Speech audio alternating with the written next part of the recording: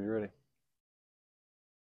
So I'm Richard Roth with A&R Roth Company, and what I have behind me is what we call a hydronic system. So this particular hydronic system will serve several functions. Its primary purpose was originally to do snowmelt. So in a snowmelt system, we have a sensor in the driveway. It is looking at temperature and moisture. If it senses low enough temp and moisture, it will bring these boilers on to heat that slab up to melt the snow as it falls. Since we don't have a huge need for that here in Louisville, Kentucky, we'll multitask these boilers. So the other thing that we are doing with this system is we are providing domestic water heating to the house. So the tank is not here yet, but there will be a 119-gallon indirect tank. When we say indirect, it is a big tank that will hold all your domestic hot water, but it has a stainless steel heat exchanger in it. So the boiler water doesn't ever mix with the house water.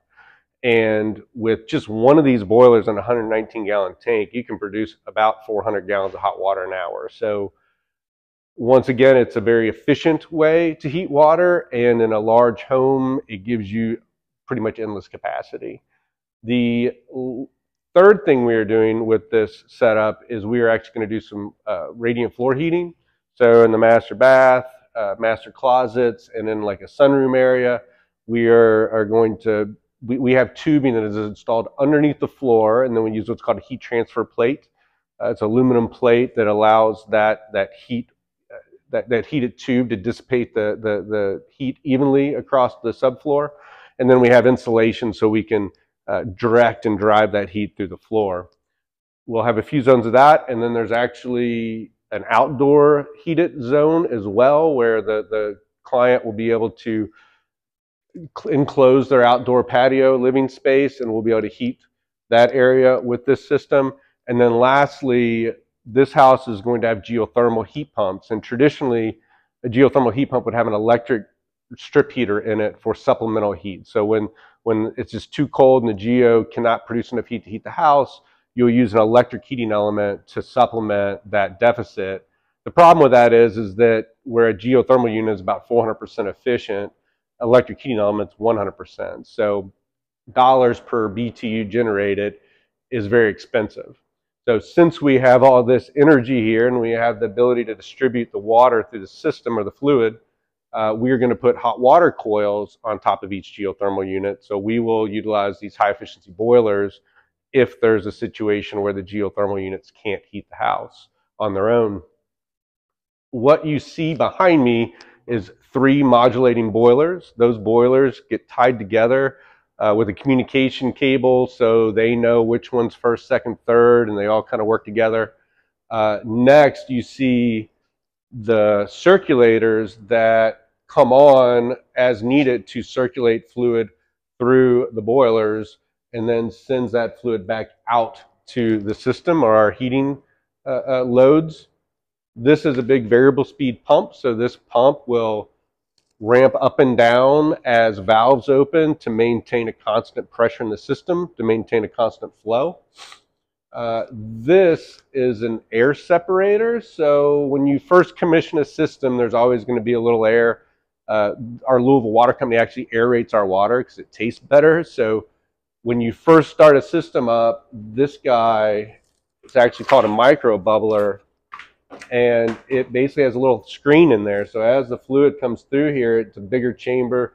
It allows the fluid to slow down, and those air bubbles will grab onto it and float up to the top. And then this has got a little float in it. So as air fills up, the float drops, and it opens a little Schrader valve that allows the air to come out.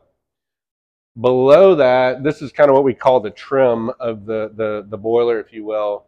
You have a auto fill valve. So normally this system would be hooked to your domestic water that would be running anywhere, 50 psi or higher. You don't want 50 psi, or you don't need 50 psi in a hydronic system. So this allows you to maintain a lower pressure off that makeup water. So this usually be set at 12.